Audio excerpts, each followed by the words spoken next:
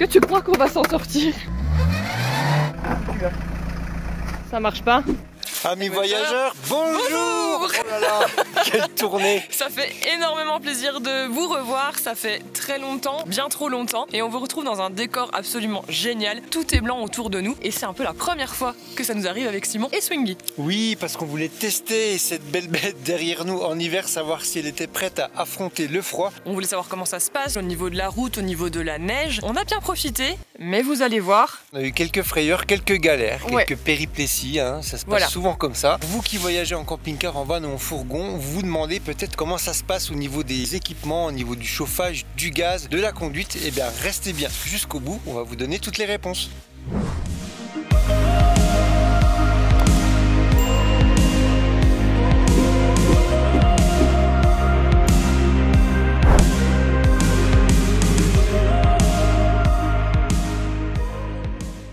Enfin, un peu de liberté. Ouais, ça faisait longtemps. Hein. On se retrouve ici pour tout vous raconter parce que on n'en pouvait plus de vivre le confinement. Ça nous énervait, on tournait en rond. On avait un besoin énorme de repartir en camping-car. Bon, on a fait aussi pas mal de choses hein, pendant toute cette période. On vous montrera ça dans les prochaines vidéos. Donc d'ailleurs, abonnez-vous et activez la petite cloche. Mais donc, c'est arrivé à la dernière minute. Sur un coup de tête, on a pris Swinguy et on savait qu'on allait trouver la neige, mais peut-être pas autant. Et on n'est pas forcément équipé pour ça. On n'a pas de chaîne, on a quand même des bons pneus. Qui sont des pneus 4 saisons, donc théoriquement qui doivent être bons en toutes conditions. Ouais, les pneus Vivaldi, on les appelle. Mais pas spécial neige. C'est des Vivaldi?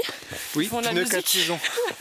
Sinon, il y a les pneus Pirelli 4 saisons, mais la blague du compositeur, elle marche moins bien.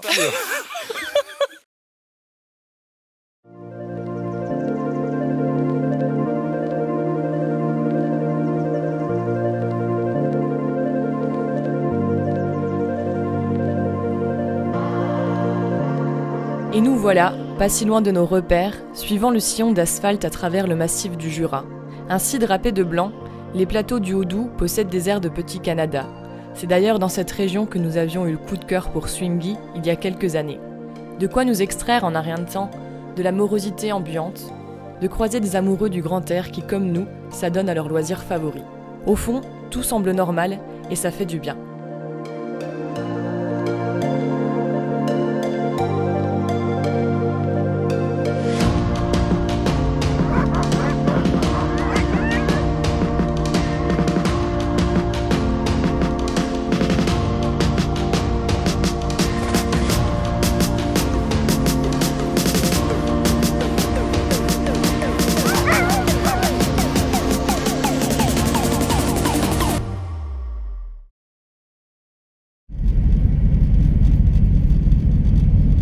On est arrivé hier soir et puis il a commencé à neiger énormément. Pas trop vite. Tempête. On s'est posé sur une aire de service qui par chance était au bord de la route. Tournez à droite, puis votre destination se trouvera sur la gauche. Là, c'est devant les trucs de poubelle.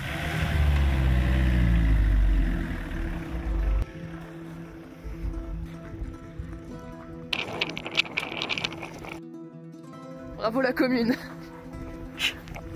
Juste avant la tempête. Ouais, il commence à neiger à gros flocons là. Les déneigeuses et les chasse-neige sont passées ce matin.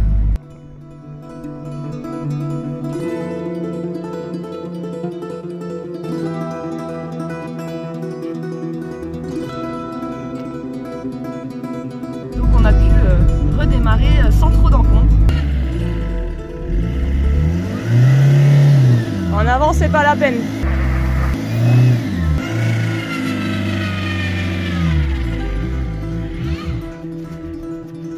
Et là, nous allons faire une petite journée, Simon, de ski de fond. C'est trop bien parce qu'on va pas souvent avec Swinguy à la neige, on n'est même jamais allé pour tout dire. Alors là, on était dans le village, c'est ici qu'on a loué nos skis. Là, la piste était pas damée, donc on est revenu en camping-car au départ des pistes. Et on a plusieurs choix. Ça fait longtemps qu'on n'a pas fait de ski de fond, mais la verte paraît un peu trop facile. Alors on va partir sur une bleue qui fait environ un bon 7 km.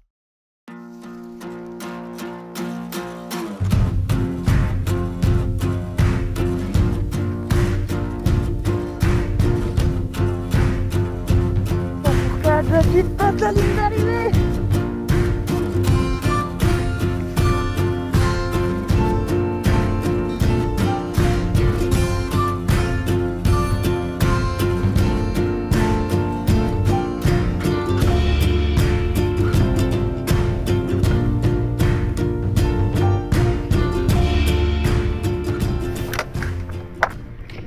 Tiens, des skis dans un camping-car. C'est millimétré, hein. Il ne va pas être plus grand. Hein. On n'avait prévu aucune place pour des skis de fond. Mais... Non. Au pire, est-ce que tu crois que ça peut se mettre sur un porte-vélo? Oui, je pense que ça existe, un porte-ski. Il n'y a pas de place pour mettre ses chaussures. Cadeau, il dit là. Quoi? Je sais pas, tu fais un peu russe avec ta chapka. Ah, la chose, passez bas. Alors c'est vrai que quand on pense camping-car, van ou fourgon, vous qui en avez un ou vous qui voulez en acheter un bientôt, on pense souvent à des vacances au soleil. Mais vous l'avez vu, ça a ses avantages d'aller en camping-car à la neige en hiver, profiter de l'extérieur aussi, mais ça pose quelques questions toutes simples. Hein. Est-ce qu'on va pouvoir bien dormir la nuit? Est-ce qu'on va avoir assez chaud? Est-ce que le chauffage va fonctionner correctement? Et est-ce que le gaz aussi va tenir le coup? C'est d'ailleurs parmi les premières questions qu'on nous a posées sur Instagram. Ils nous demandent est-ce que vous n'avez pas froid à l'intérieur? Ça va les nuits? D'ailleurs, si vous ne suivez pas encore sur Instagram, bah c'est le moment de le faire. Oui, parce qu'on partage là nos aventures, nos péripléties en direct. Nous on a un chauffage traumatique à air pulsé qui est alimenté par du GPL. On a 2 bouteilles de 20 litres qu'on doit recharger pour partir sereinement. Ça marche très bien, sauf quand le chauffage fait des siennes ou qu'il y a un peu de neige bloquée sur le toit par exemple. Ça c'est pas bon signe.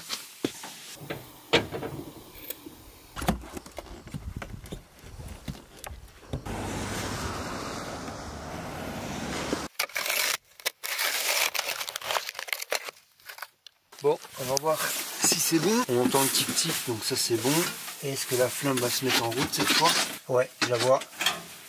Ça se met en sécurité. Pauline, tu m'entends? Ouais. Ça fonctionne pas, hein? C'est un ancien modèle. Hein. Déjà, il tient pas correctement. Le bouton là est un peu dans un piteux état. Ah, c'est bon! Yes! T'as bien travaillé! L'avantage de notre petit camping-car, c'est que l'espace de la cellule à l'arrière est assez petit, donc ça chauffe assez vite. Et en plus, vous l'avez vu, on a installé petite isolation fait maison. On avait fait une vidéo sur le sujet, d'ailleurs on vous la met là si vous ne l'avez pas vu. En fermant les rideaux du lit, ça réduit encore l'espace et ça chauffe, vous allez le voir, assez vite. On est sur un thermostat de 3-4. Bon, Pauline, elle fait son sport du jour là, elle est partie pour déneiger tout le toit. Bien très chauffé. Bravo! Il y avait au moins 20 cm de... Champion. Aïe! Oh, mon entorse! Pauline s'est fait une entorse en ski de Oh, fond. il y avait au moins 20 cm sur le toit, ça avait dû geler un petit coup aussi. En réalité, il faut déneiger le toit avant de partir de toute façon. On sait tout en théorie. Je disais qu'on était quand même assez content de notre système fait maison isolation. C'est ça. Petit point négatif, ce petit espace qui est là-haut, qui nous laisse respirer, hein, mais qui laisse passer un petit peu de froid. Ouais, mais c'est tellement peu par rapport à avant. Ça, c'est surtout le gros point fort, cette plaque. Hein. C'est pas froid parce que c'est du plexi. Et ça a été super bien fait. Hein. On se demande qui c'est qui a fait ça. C'est qui a C'est pas moi. C'est qui? C'est ton papa. Ça fait même pas 5 minutes que le gaz est en marche et il fait déjà chaud à l'intérieur. Ouais, il fait super bien. Je vais déjà enlever le manteau parce que j'ai chaud.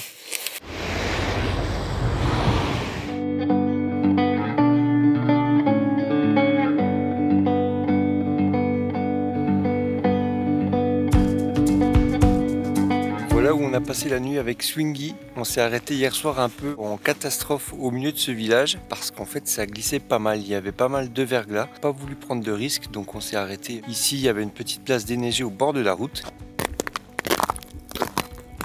Même en hiver, ce qui est bien c'est que quand on est au cœur des villages, on peut même aller à la boulangerie, normalement ça doit être ouvert et je vais essayer de pas tomber au passage. Et ben voilà, mission remplie, les petits croissants et du pain frais. La nuit s'est bien passée, mais hier soir on a eu un petit peu peur. Déjà on s'est rendu compte que nos bouteilles de GPL étaient vides, 2 bouteilles de 20 litres. Donc il a fallu faire des détours et des kilomètres pour aller les recharger. «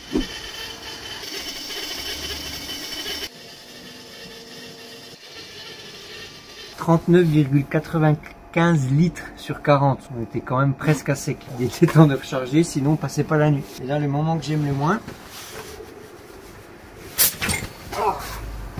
Mais on a eu une petite frayeur parce qu'en fait notre chauffage se mettait en sécurité. Alors on sait pas encore trop pourquoi, si c'était un peu gelé au-dessus. On est remonté sur le toit pour redéneiger un peu, pour casser un peu la glace. On pensait que c'était à cause du verglas. Heureusement, tout a fonctionné. On a pu passer la nuit au chaud parce que là, en extérieur, il fait quand même pas très chaud. Hein.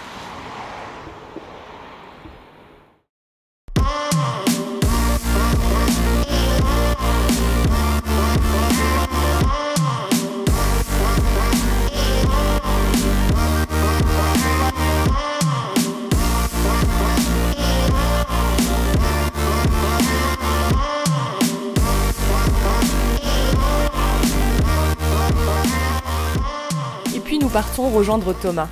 Vous l'aviez rencontré lors de notre périple en van dans le Morvan, à poil. On retrouve ces instants précieux d'amitié, les grands espaces qui nous avaient tant manqué, les défis spontanés qui vont avec. Grimper à flanc de colline à travers les forêts, conquérir les sommets brumeux, espérer y apercevoir le lynx boréal, cet animal discret qui peuple le massif jurassien.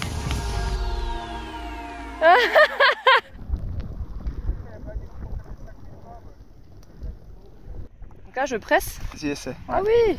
Il faut que tu contiennes les de la grains. pâte à dents. Voilà, tu dois contenir les grains dans tes doigts, mais pousser la plus vite. Okay. Excellent. Au pire, si tu manges un grain, c'est pas grave. Oui, ça gratte dans mon estomac quoi.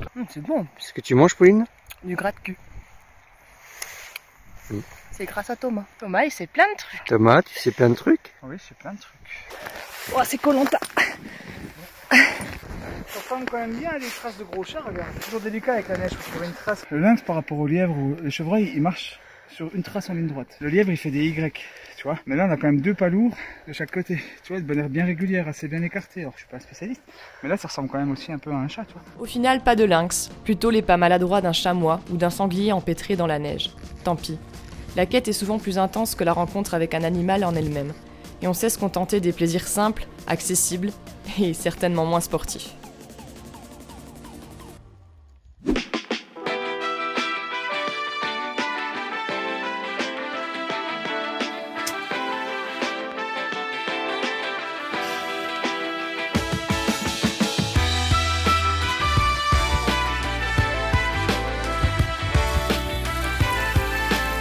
Après les raquettes, La raclette. Est-ce que tu as déjà mangé une raclette sur une table basse?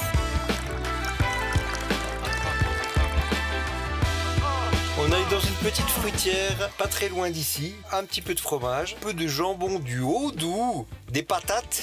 Des patates. Et puis ce petit appareil, Bien pratique. pas mal du tout. En plus, ça réchauffe le camping-car en même temps. Tu te rappelles, on l'avait testé en été et ça fonctionnait moins bien parce qu'il y avait du vent. Mais là, comme on est en intérieur, les flammes, elles agissent comme il faut, ça chauffe correctement. Et en plus, comme tu dis, ça réchauffe l'atmosphère et on va avoir une sacrée odeur pour dormir. Vous étiez nombreux d'ailleurs dans la vidéo du Morvan à nous demander les références du petit appareil là.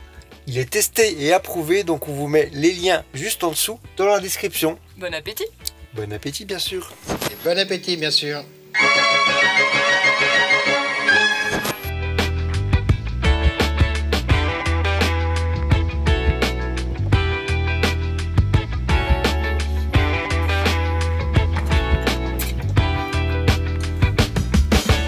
C'est un dîner aux chandelles raclette. Le petit crépitement des flammes.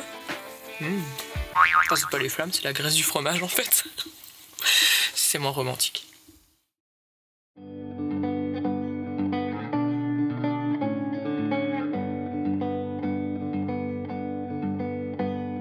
Bon, cette nuit il a fait très froid, moins 6 degrés.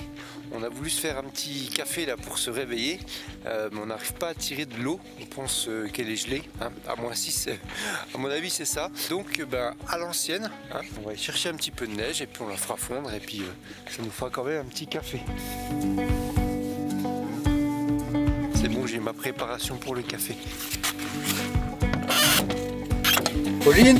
Oui. Le café est prêt. Ah, ou presque. Si tu manques d'eau, il y a ce qu'il faut dehors. Vous avez dit que les circuits avaient gelé. Par contre, il fait froid, hein. Désolé les péripotes. Et oui, la neige, ça fond. Donc dans la casserole, il n'y en a pas assez pour 2 tasses. Donc on va sortir les grands moyens. Avec ça, ça devrait aller.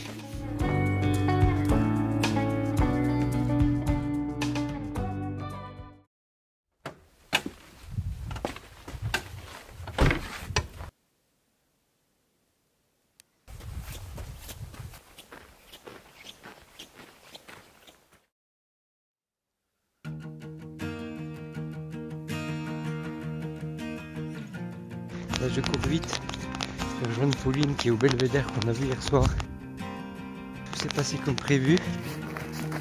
Le soleil s'est levé après une semaine à la neige. Vous allez voir, la vue devrait être canon. Oh, quelle vue!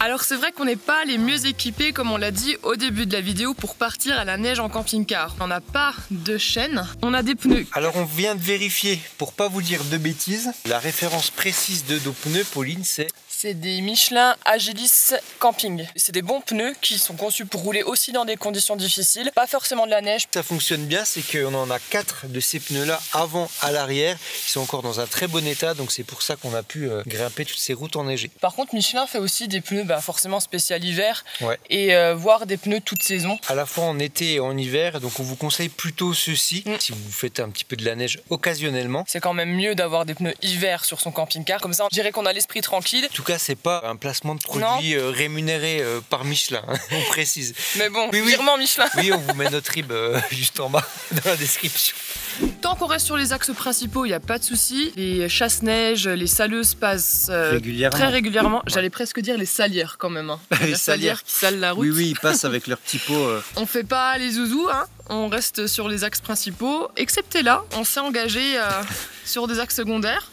On a testé. Ça va. On a réussi à monter parce qu'il y avait quand même un petit peu de goudron et en fait le plus compliqué dans la conduite c'est d'avoir de l'élan. Les tournants on les a pris tout doucement, on n'a pas rencontré d'autres véhicules pendant la montée. Et toi tu conduis plutôt bien sur la neige. Merci. Bien... Non mais c'est vrai que alors moi tant que c'est des axes principaux où je vois que c'est déneigé c'est bon. Par contre dès que je vois que c'est un peu blanc sur la route, j'ai quand même j'ai quelques frayeurs quand même, surtout quand t'as pas le volant, t'es un petit peu tendu. Des réflexes à avoir, notamment toujours penser que c'est avec la marche arrière que ça accroche le mieux.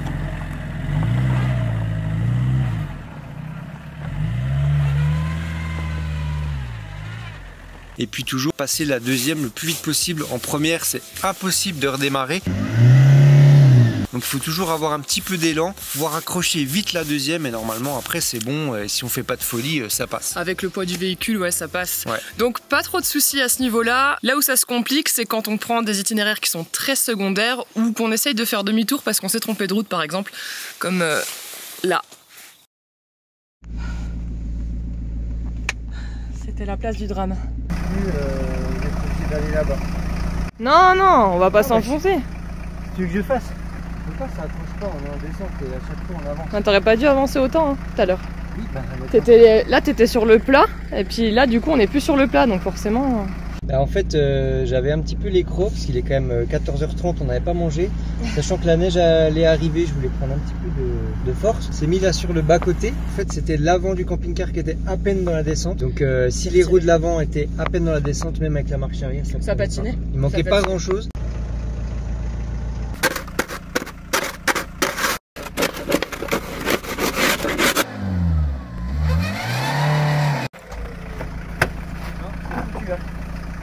Ça marche pas. Donc avec un peu d'eau chaude. C'est moi qui ai eu l'idée de l'eau chaude. Ouais, bravo. Du coup je me suis dit un camping-car, on peut faire chauffer de l'eau. Donc on peut faire fondre la glace. Il y a un bloc de glace dessous. Voilà. C'est celle-là qui patine alors.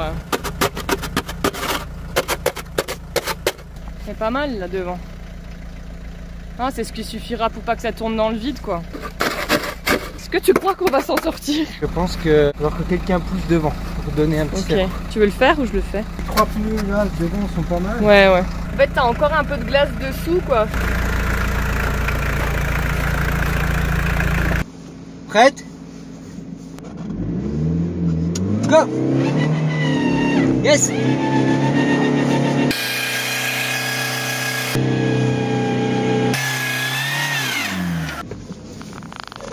Avance pas. En fait s'il y a un gros truc de neige va falloir déblayer aussi hein. On l'a déjà remis à plat donc ça c'est bon. Sauf que là forcément c'est un peu compliqué, il y a une grosse banquette. Et il y a 3 minutes exactement, allez 10 parce qu'on allait faire les courses. Je dis tiens si on achetait une pelle parce qu'on sait jamais si on est dans de beaux draps. Et du coup à peine 5 minutes après elle sert quoi. L'avantage d'avoir du gaz en camping-car, d'avoir sa maison roulante. Et puis une Pauline quand même. Pour penser à ça. Tout à fait. Emmenez toujours une Pauline avec. Voilà.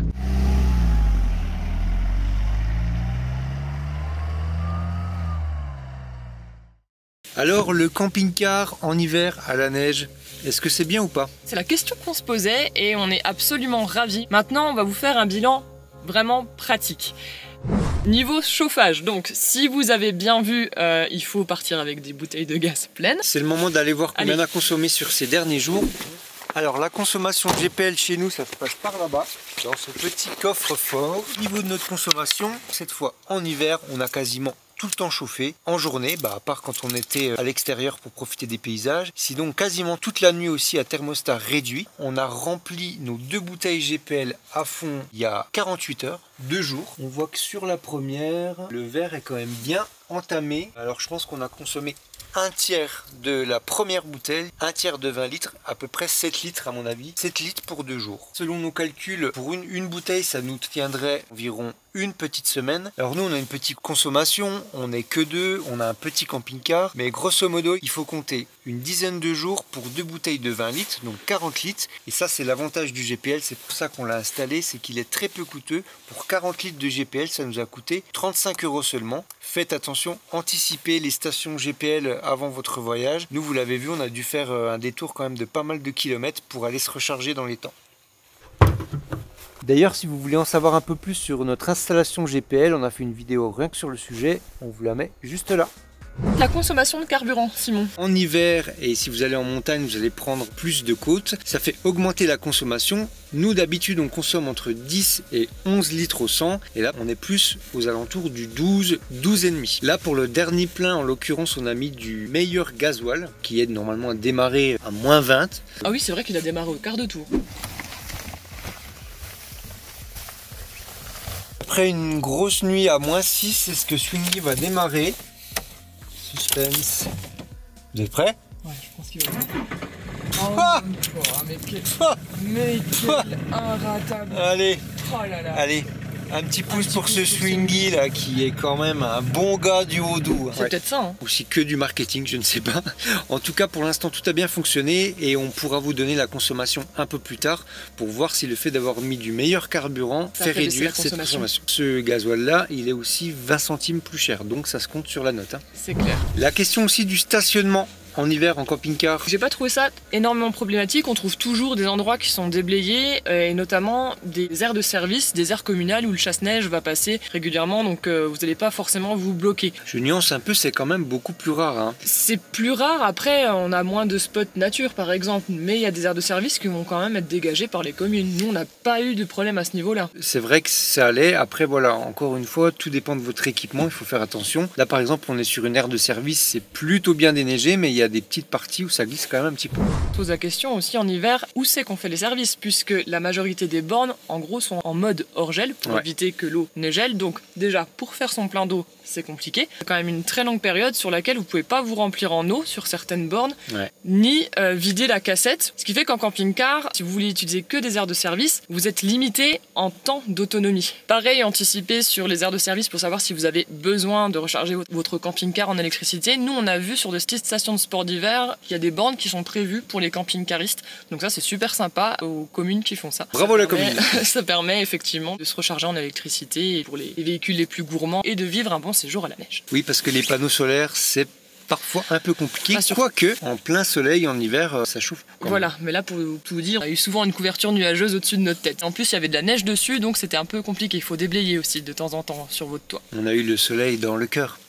Voilà. Bon à savoir par contre, il y a des campings qui ne ferment pas l'hiver, qu'on appelle les caravanes-neige. Il y en a certains dans les environs, donc c'est une bonne alternative pour pouvoir faire ses services et stationner convenablement. C'est intéressant de savoir comment vous faites les camping-caristes et les fourgonnistes les plus avertis en hiver, ceux qui pratiquent le camping-car ou le fourgon l'hiver. Donnez-nous un peu des tips ou des choses que vous pourriez partager avec les autres sur cette vidéo. Au niveau de l'eau, ça c'est une question aussi qui vous intéressait et qui nous intéressait aussi. C'est la première fois là qu'on n'a pas réussi à enclencher l'eau. Les tuyaux ont dû geler en fait. On vient de regarder, l'eau du réservoir d'eau propre n'a pas gelé, mais donc l'eau n'arrive pas jusqu'au robinet, donc ça c'est un petit peu problématique. Là aussi, si vous avez des astuces, n'hésitez pas à nous les mettre en commentaire. Nous la nôtre, on a tendance c'est de redescendre un petit peu d'altitude pour que ça dégèle, y compris pour la vanne dehors, des eaux grises. J'ose pas trop forcer parce que j'ai peur de la casser étant donné qui fait très froid et c'est joli. Je me demande si l'eau des circuits sales, des eaux grises, est gelée en fait.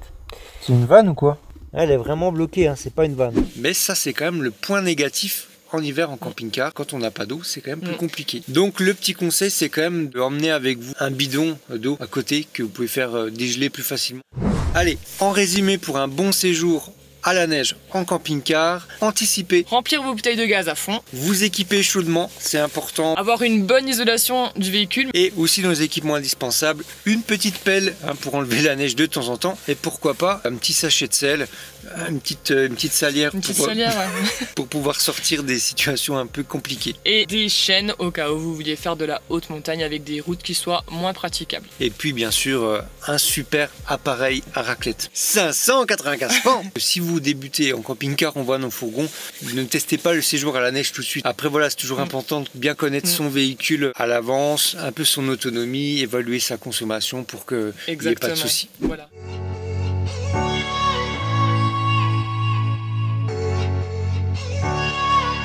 Et vous alors, est-ce que vous êtes des adeptes du camping-car sous la neige? Vous pouvez nous le dire en commentaire, et surtout, ce qui nous ferait vraiment plaisir, c'est que si vous aimez nos aventures, vous vous abonnez à notre chaîne pour nous soutenir. Et si vous voulez être prêt pour affronter l'hiver en camping-car, on a une playlist pour vous juste là. On vous parle de gaz, de GPL, d'hivernage et d'isolation. On se retrouve là-bas.